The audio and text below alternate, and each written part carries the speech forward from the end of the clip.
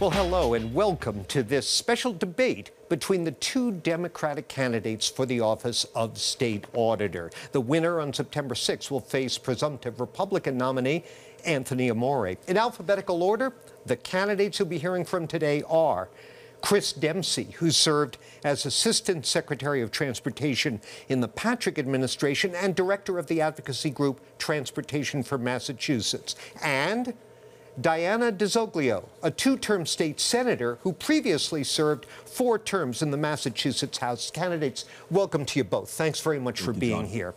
Now, we'll give you each about a minute to answer my questions. Then you're free to engage one another in direct debate. I'll step back out of the way here so I don't, get in the way.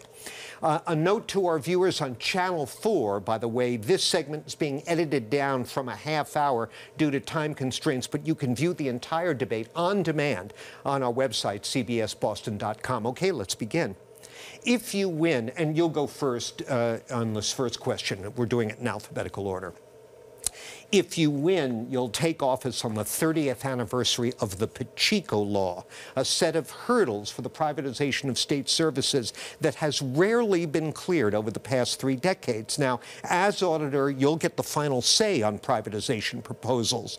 Do you see any areas of state government, the MBTA, for instance, where privatization might provide better service? And as auditor, would you be hostile or open to that? Mr. Dempsey, 1 minute. John, I'm the only candidate in this race that has been on both sides of the table when it comes to public procurements. I've been inside of government and led procurements that have saved taxpayers money and provided better services. I've also been outside of government, working with government as a partner to provide better service. When I was inside of state government, I co-founded the MassDOT program that created all the smartphone apps that tell you in real time when your bus or train will come. It made perfect sense to use outside partners to do that rather than having the MBTA try to build its own app.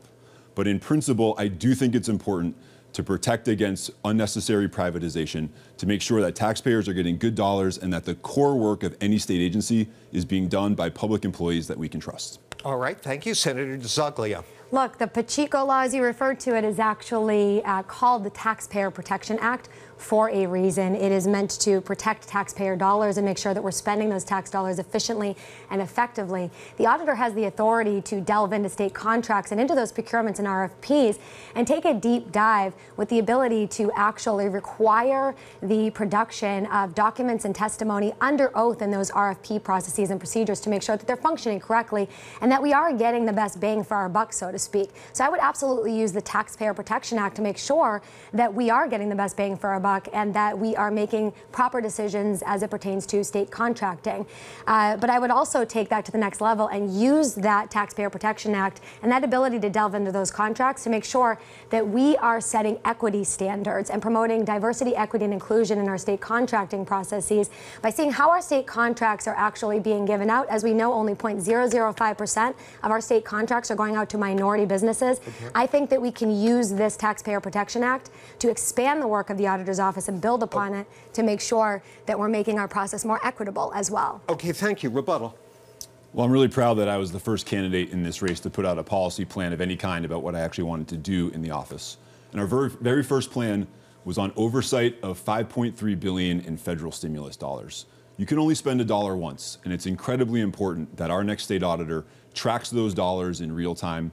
We're also adopting many of the recommendations of what's called the Racial Equity Scorecard, which was put together by the Black Economic Council of Massachusetts, the NAACP, and the Mass Public Health Association to make sure we invest those dollars in ways that make our Commonwealth more equitable. Response, if you'd like. I'm so proud to, as the chair of the Senate's Small Business Committee, as the chairwoman, to have worked with the Black Economic Council on provisions to increase the authority of our state supplier diversity office to make sure that the administration is held accountable on diversity, equity, inclusion in state contracting.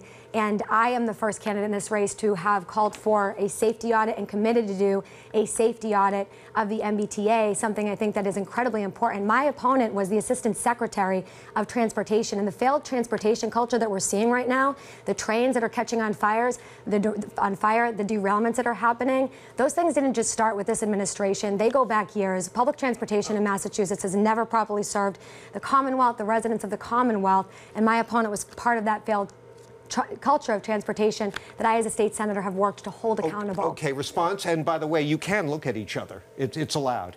So, John, the senator just put the blame for the MBTA at my feet when she is the one who has been on Beacon Hill for the last 10 years, making decision after decision after decision, or I should say non-decision, as that system has gotten worse and worse and worse.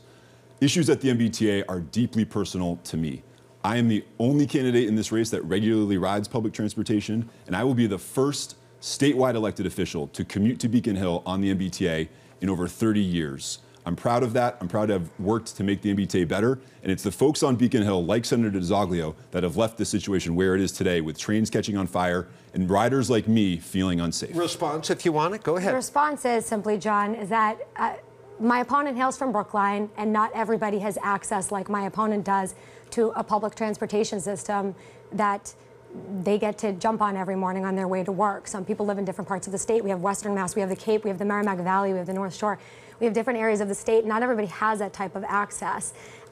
This is probably one of the reasons why my opponent supports increasing your gas tax by 25 cents per gallon, something that he has stuck to, that he has said he still supports. I vehemently oppose raising your gas tax by 25 cents per gallon, especially during this very challenging economic period. And I have supported the Fair Share Tax Amendment 4 times in the state Senate. I support that ballot initiative in the fall, and I have actually led the charge on Beacon Hill, with all due respect, calling for hearings in the state Senate for oversight hearings of our MBTA, which has occurred. So I led that effort successfully, holding this administration and the last administration, where my opponent served as Assistant Secretary of Transportation, accountable once again to you, the taxpayers. Okay, take a few seconds, and I think I want to move on. John, there's one person on this debate stage who has voted to raise gas taxes, and that's Senator DiZoglio. I'm glad she also brought up the Black Economic Council of Massachusetts. She talked about working with them. The policy director for the Black Economic Council of Massachusetts is supporting me in this race. All right, let's move on. And again, during these open periods, you can go... May I just respond very briefly? Yeah, all right. Thank you Please, so much, briefly. just because I was named. My opponent's actually incorrect. I actually voted to hold the line on the gas tax years ago, when actually the previous administration that my opponent worked for tried to increase the regressive gas tax by 6 cents per gallon. I, as a state representative, voted to hold the line at 3 cents instead of increasing it to 6 cents. But since we're talking about voting records, John, there is something important that I want to bring up. Okay, go for it. My opponent is actually on the record, or sort of say not on the record, as having voted in even our last state Democratic primary. Now, we all remember when Joe Kennedy and Ed Markey were on the ballot in our last state primary. We remember when Donald Trump was stacking the court. My opponent actually isn't even on the record as having voted in that Democratic state primary, and I'm wondering if we can get an explanation for why that's the case, because I think that's incredibly important. Let him respond. Like this. Of course I voted in that election, and I'm proud to have done so. The Brookline Town Clerk has had some issues, which I have cleared up with them. We have an email chain on that. I have voted in every single Democratic primary, at least since 2006, when I worked for Governor Deval Patrick, and we helped elect him in that amazing grassroots effort to be the first African-American governor in Massachusetts history, and only the second nationally. I voted in absolutely every single Democratic primary, and I'm very clear and sure that the record will show that when it's cleared up. The senator is basing your information likely off of something called Vote Builder, which is a system that we all have access to. It doesn't always reflect the reality of what the town clerk actually says. Go ahead. Actually, with all due respect, I'm basing my information off of a copy attested by the clerk's office. This is from the city of Haverhill. We have documents from the town of Brookline as well, and we also have documents from the Secretary of State's database. So what my opponent is saying is that the town of Brookline, other town clerks, and the Secretary of State's office mistakenly have him not having voted in 2020 state primary. But what I find unfortunate as well is this conversation surrounding having voted in every single election or every single primary since 2006. My opponent's also not recorded as having voted in the 2016 state Democratic primary. So if my opponent could again offer an explanation for why this is the case again. Let him try. Go ahead. I have voted in every single Democratic primary since 2006. That is very clear that I have done that. If there are issues with the Brookline town clerk, I'm sure that issue will be cleared up. We had a long-standing town clerk named Pat Ward, someone that I was very close with and friendly with. He did have some health issues that kept him out of the office for a significant period of time. There's a new town clerk in Brookline named Ben Kaufman. I am absolutely sure that they will clear up this issue. I want to be very clear, I have voted in every single Democratic primary, at least since 2006. The senator has not done her homework on this issue. All right. Any reporter that wants to check my homework may do so by going to the Secretary of State's database and calling the town of Brookline and also other clerks who have this information, which I have right here, and I'm going to give to John. And I'm glad to share the email traffic that we have clearing up at least some of these issues with the Brookline town clerk many months ago before this race started. We'll look forward. I'm sure the press will look forward to reviewing all of that. Let's move on now. Thank you, candidates. We'll start here with you, Senator. Most taxpayers would like the state auditor to be someone who appreciates the value of their dollars and is kind of allergic to wasteful spending. Are you personally frugal? And if so, give us an example, please. 1 minute. Yes, absolutely. I am. I actually, many people know this, I actually live with housemates in the city of Methuen in my home, just making sure as a single woman working, coming from a working class family, having been born to a 17-year-old single mom in the city of Methuen, growing up housing insecure, I understand the challenges that many working families face. I went to community college. From there, I was able to get scholarships to attend Wellesley College, where I was so grateful to have been able to attend. But I was only able to do that, based on state government's investments in families like mine and the generosity of others. I would not be where I am today without those important investments. It's actually why I'm running for state auditors, to make sure that we guard those investments, because every wasted dollar is another child's future opportunity that's put at risk. It's another person who goes without health care. It's another person who struggles to find housing. It's another climate initiative that's unrealized. So we need to protect our tax dollars. We need to make sure they're being spent efficiently and effectively, so that all families in Massachusetts, regardless of our background, bank balance, or zip code, have representation on Beacon Hill. Thank you. Personal frugality, Mr. Dempsey. Absolutely, John. I live on the first floor of a triple-decker with my amazing wife, Anna, and we are regularly in arguments about how to change the thermostat in our house. I'm always asking her to put on another sweater. She's always pushing back. I know a lot of couples across Massachusetts have those same fights. But look, I think it's incredibly important that our state auditor cares about every single dollar in their public life and also in their private life. Rebuttal of any kind? Either of you? No? All right. Let's move on. And then after this question, we'll take a short break. One of the most frequently audited parts of state government in recent years has been Mass Health. That's the state's Medicaid program for the care of low-income citizens. We'll start with you here, Chris. Why do you believe that that expensive program is so prone to financial issues? And what ideas do you have for reducing them? 1 minute, please. John, I'm not sure I agree with your characterization that it's prone to issues. There are certainly issues in Mass Health, and we need to investigate them. We need to make sure that every single dollar is spent for the care that is needed for people that rely on that important social safety net program. But I think when you look at the broader scale of what that program is, it's about $20 billion a year.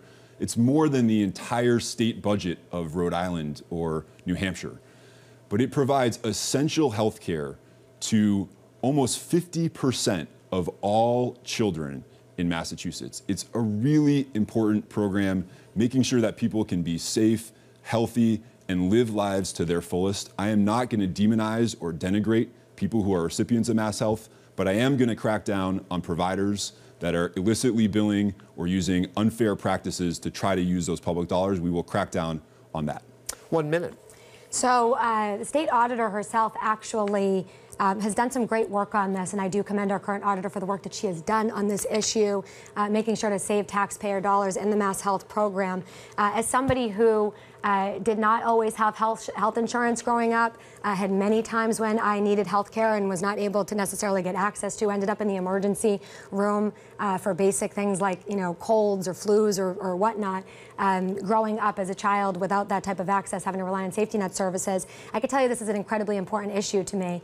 But what the current auditor actually did was her office did some great reporting and auditing of the Mass Health program, saving millions of dollars. I think it was, upwards of $20 million by identifying things like just coding errors in the system where providers might be reporting, even by accident, that a doctor provided a service when a nurse really provided it, because there is a different rate that they get offered back as providers if they are coded inappropriately. Now, there can be technological issues. It can be on, the part of the provider. Obviously, there can be fraud and abuse there, but it can also just be simple errors in coding. So there's been some great work done on that. I'd like to continue that, because when we see millions of dollars saved, all those dollars can go back into the mass health program to make sure that everyone has access to health care. She got a little extra time. You can take some if you want to rebut or respond. Look, I think this is a really important program, and we need to elect someone to this office that shares our Democratic Party values.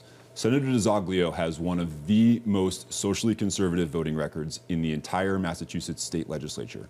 In the past, she's voted against gun control. She's voted against police reform. She's voted against transgender rights. Those are votes that are on the record and public, and you can review the roll calls.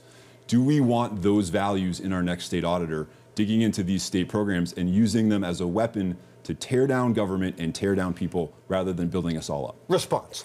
My response is simply this. My opponent is trying to distort my voting record, which has actually been being done this entire campaign for the last year. And as I've said multiple times, I voted for the police accountability bill. I voted for the transgender accommodations bill.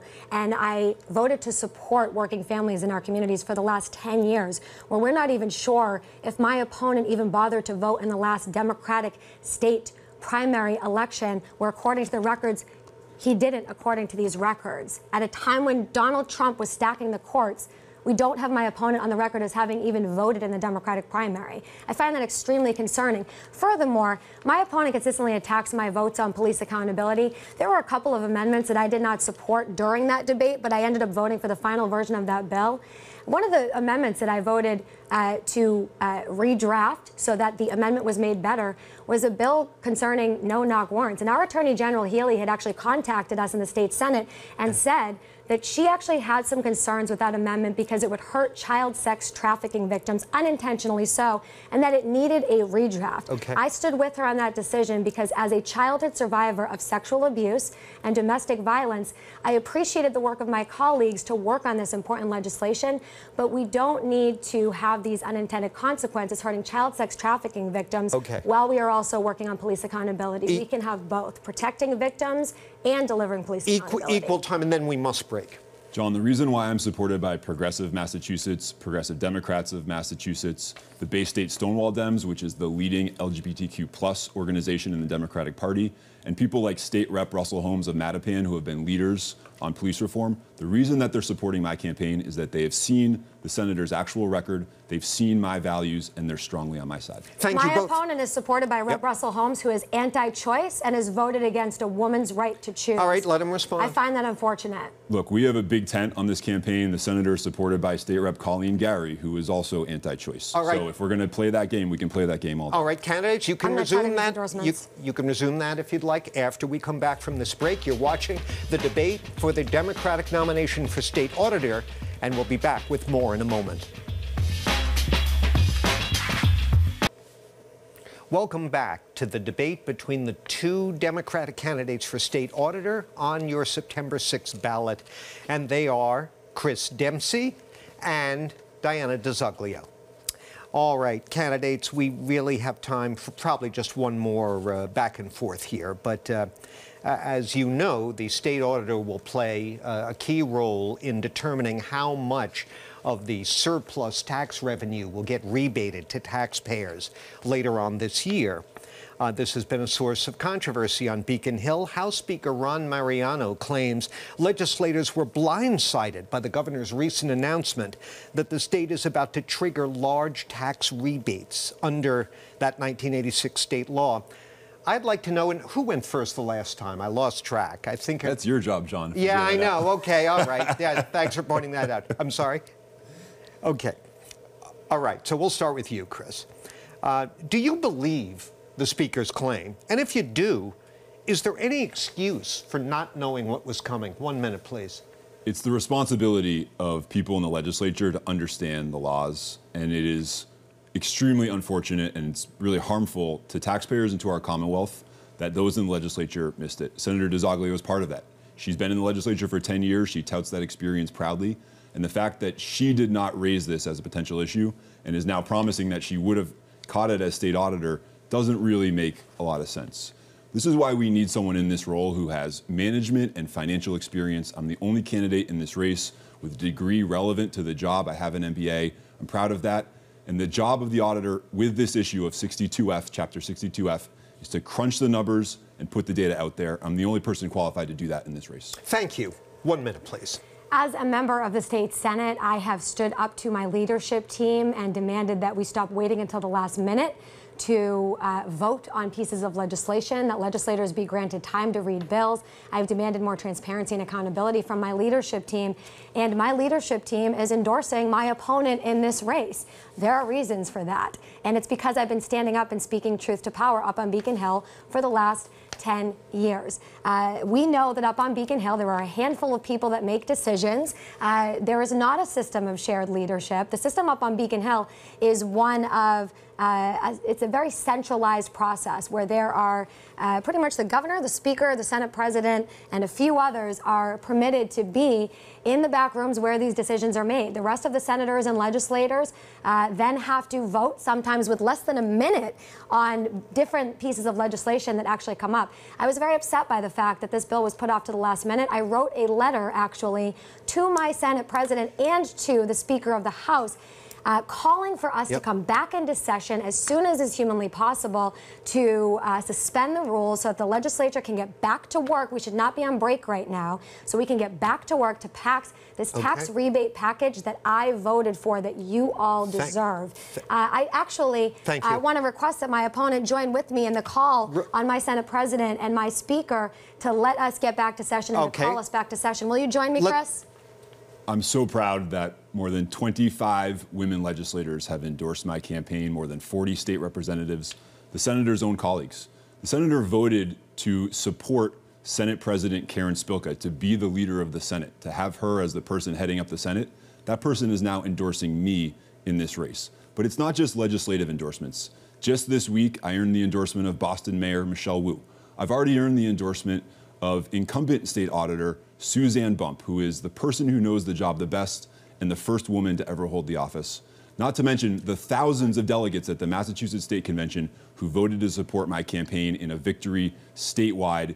The grassroots are with me, Auditor Bump is with me, Mayor Michelle Wu is with me, and 25 of the senator's women colleagues are with me. Go ahead. Of course, my opponent has the support of Mayor Michelle Wu and others. He lives within walking distance of the mayor. I have the support of all of my local mayors as well. Mayor Brian DePena of Lawrence, Mayor Neil Perry of Methuen, Mayor Jim Parentini of Haverhill, Mayor Sakari Chow of Lowell. The list goes on.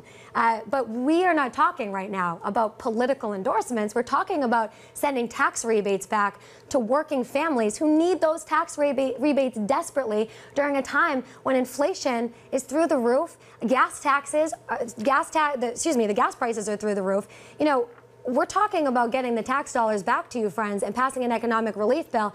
And my question to my opponent was not about all of the political establishment that he's well connected with and how many endorsements he has. It was about whether or not he will join my effort to call on that Democratic establishment to make sure that they release your tax dollars by going back to work in the legislature so that we can get this bill done so that you all get the refunds that you deserve, the rebates that you deserve, and so we pass our economic development bill. That's my question, Chris. Will you join me? I don't think Mayor Wu's endorsement of my campaign has anything to do with the fact that she lives in the town next door. I think it has to do with the work that I've put in on improving transportation, on building a more sustainable and equitable Commonwealth, and most importantly about the values that she and I share. As we said, Senator DiZoglio has one of the most conservative voting records in the entire Massachusetts legislature. That is not the future that we want for our Commonwealth, and that is not what we want in our Democratic Party.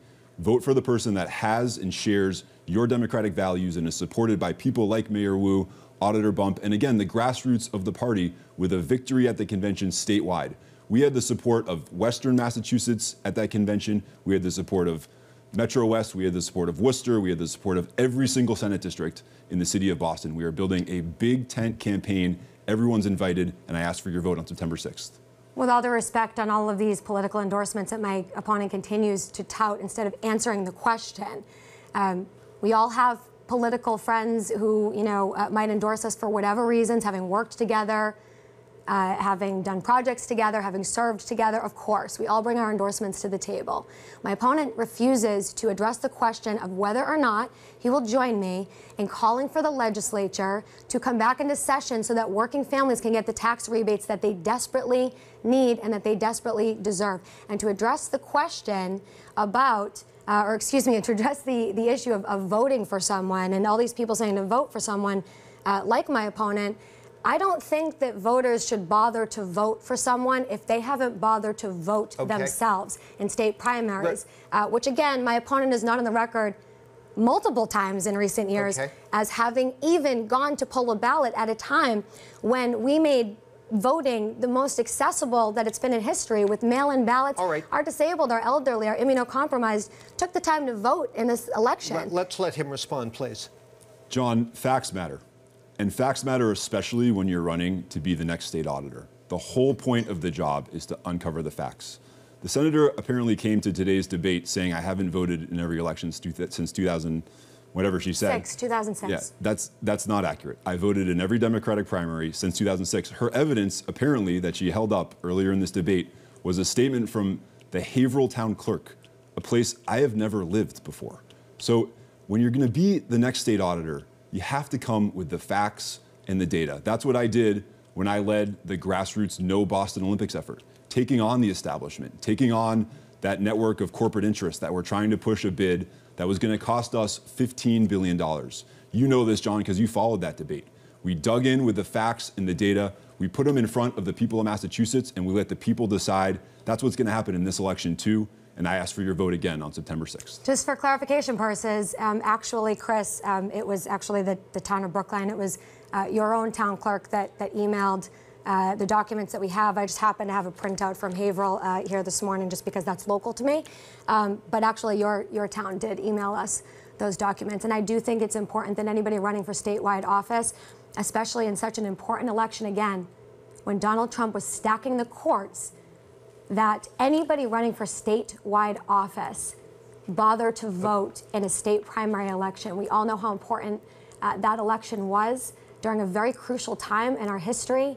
This was only a couple of years ago, and I find it incredibly disappointing. Okay, we're down to about our final minute here. Rather than try to squeeze in another question, why don't you each take half to make a closing pitch? We'll start with you, Senator DiZoglio. Thank you so much. Well, my name is Diana DiZoglio. I am a state senator. I hail from the city of Methuen. I'm running to be your next state auditor to ensure that working families like ours get accountability from and access to our state government, regardless of our family background, our bank balance, or our zip code. Like I said, I was born to a 17-year-old single mom, went through public schools, ended up graduating from Middlesex Community College, thanks to investments made through our state government, ended up earning scholarships to become the first in my family to graduate. I know what it's like to struggle to make ends meet and to have to be scrappy.